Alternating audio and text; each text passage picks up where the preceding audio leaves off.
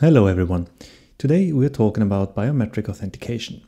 The main idea of biometrics is to provide an easier way for users to authenticate themselves. Passwords are probably not going away soon, but still most people unlock, for example, their phones with their faces or fingerprints rather than a PIN. Furthermore, biometrics are a great second factor additionally to a password for multi-factor authentication. But what is biometrics and how does it work? We'll explore these questions in this video.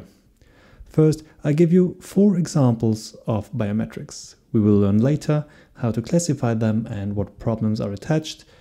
And we have, for example, fingerprints, retina scans, face scans, and walking behavior, or gait. A biometric feature can be used for authentication if the following conditions are fulfilled. A feature needs to be universal. For example, you cannot use retina scanners that only work for blue-eyed people. Also, think about people in wheelchairs if you want to implement gait detection. It also needs to be unique.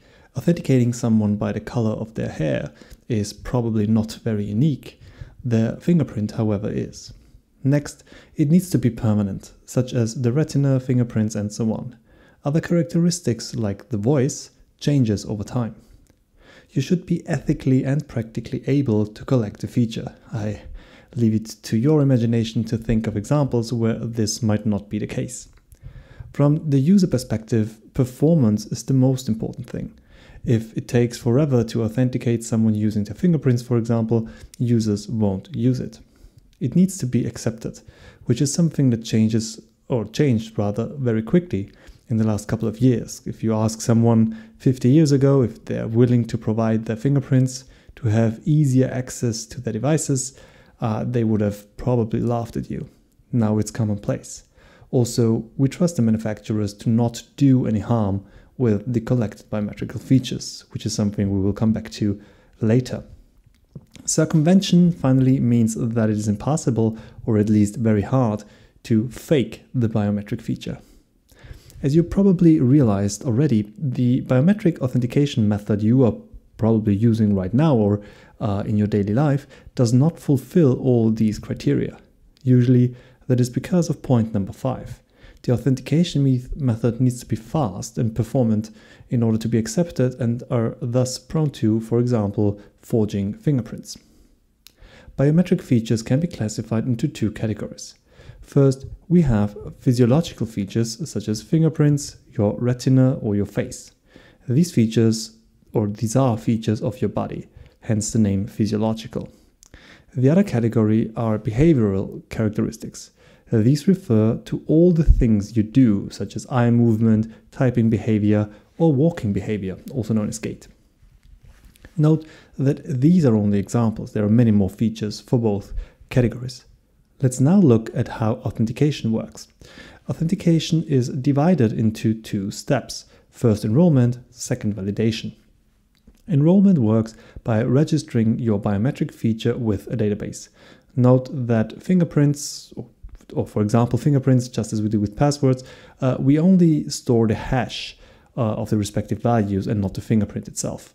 But for simplicity reasons, let's just assume that the biometric feature, in this case the fingerprint, is stored on the server. During validation, the user now sends his fingerprint to the server, which compares it to the stored one. If it's the same, the user is authenticated. It's the same procedure as we do with passwords. However, we have an additional complexity with biometrics. A password is either correct or wrong. A biometric feature is somewhere on the spectrum between right and wrong. This is due to the fact that we don't walk.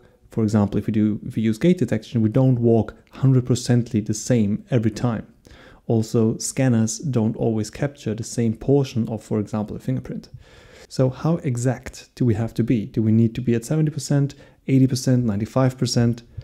And the answer depends on your specific application. To understand this, we need to look at 2 errors we are dealing with. First, we have the false acceptance rate. This means the rate of falsely authenticated users compared to the total rate of authenticated users. And second, the false rejection rate. This basically or essentially means how many valid users did I not allow to authenticate. The point where these two errors meet, and this will become apparent in a second, is called the equal error rate. So now, to make it more clear, we can look at this in more detail in this graph. From the top left to bottom right, you see the false acceptance rate. The further we go to the right, the stricter the system becomes, and the fewer users, rightfully and wrongfully, are authenticated. This sounds good. However, as you can see, the false rejection rate goes up, the same way the false acceptance rate goes down. And this is only logical. If the system becomes very strict, also valid users are going to be locked out. And if we are on the left side on the graph, meaning we have a very loose system that might allow some invalid persons to authenticate, we are in the so-called comfort zone. This is called this way because it provides the most comfort for all users, or even valid users. Imagine, for example, trying to unlock your phone and it only works 20% of the time. You would not use fingerprint authentication in this case. And if you would use it in this case, you would be in the high security zone. And maybe you need that. Maybe your phone, maybe you have a very security critical phone, and which should not allow anybody but the authenticated user in, and it is worthwhile to even keep valid users out. So we have this, as usual, we have the security utility trade-off, and where these two lines meet, the both error rates, we have the equal error rate, which we talked about briefly before. This is usually the sweet spot where you want your authentication systems to operate. However, it is, as I've said, dependent on your context, on the actual application you're using. I want to briefly touch on some problems with biometrics. First, biometrics are often sensitive data. For example, fingerprint data, retina data, this is all sensitive data according to the GDPR, the European Data Protection Law. This is not a bad thing, since this means that in the EU, citizens' biometric features are protected and it is actually safer to use them in the EU. However, if you are the data collector, if you are implementing biometric authentication, then you have to be especially careful and you need to provide extra secure practices and TOMs, technical and organizational measures in order to protect these features, since you are dealing with critical data. And you should apply these extra critical measures in and outside of the EU. Next, we talked about universalness of biometric features, and we talked about the obvious example like gait detection, which is not suitable for people in wheelchairs. However, you also have to think about this when you're using retina scans, for example, because they might be attached at a height that is not reachable for wheelchair-bound people. So you always have to keep that in mind and think about fallback solutions.